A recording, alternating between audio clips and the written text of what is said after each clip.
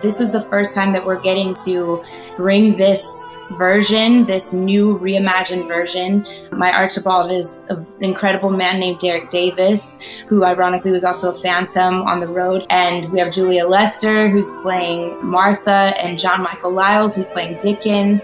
It's an incredible group of people. Obviously, I mentioned Allie Ewalt, who's playing my sister Rose.